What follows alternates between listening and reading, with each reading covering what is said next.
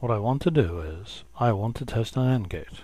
If an AND gate gets a charge on both of its inputs, if an AND gate gets a charge on both of its inputs, then it'll generate an output. It's that simple. But it has to get a charge on both of its inputs. Not just one, both. Let's do it. Let's actually test it. And I'm going to test it using multimedia logic. I click on draw, and I'm going to draw a control device called an AND gate. I'm going to put it right here. Wherever I click my arrow, it's going to show up. Alright.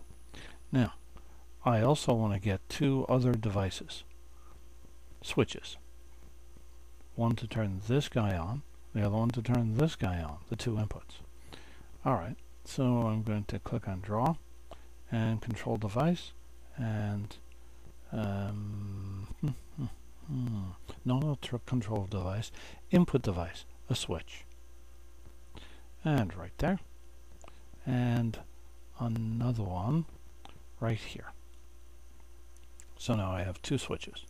One other thing I want, and well, first let's go back to non-switch mode. Every time I click, it's going to put a switch there. Go to selector, and back to arrow mode. Move around the screen mode, and take this opportunity to move them around.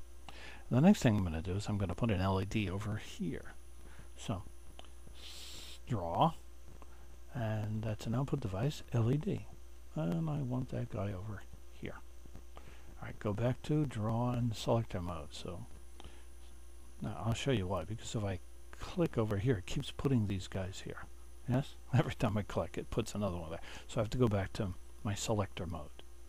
Alright, and get rid of these excess LEDs now. Now I'm going to put the LED right there. Now, I want to connect these fellas up. I want to wire them together. Alright, so let's wire them together. How do I do that? Draw, wire. And I'm going to draw a line from this little knob to that knob.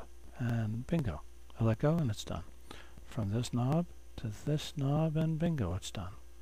Now I draw a line, I click and I drag to this knob and I let go and bingo. That's how simple this is. Unbelievable. What an amazing program.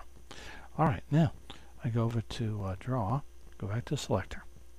Now everything is pretty much where I want it to be. I could move everything over a tad, make it centered. It looks nicer this way. Now I'm going to simulate the program and test this. Click on simulate and go to run.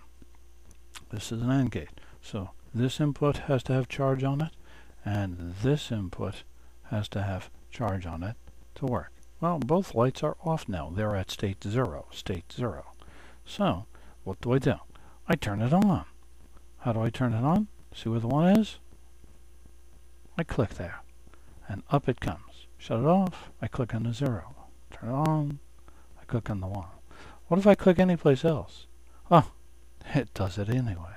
See, it's a toggle key. Click on it once, it changes to the opposite state. So this guy's on now. This guy's off. No light. This guy's off. This guy's on. No light. But if this guy is on and this guy is on, that's an AND gate. If this is on and this is on, I get light. So, that's what an AND gate does.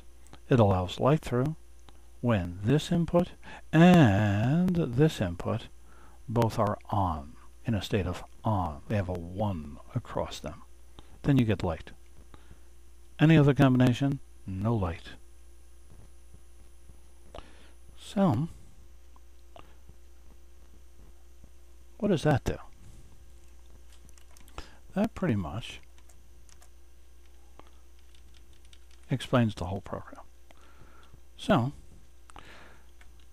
that is the AND gate in a nutshell.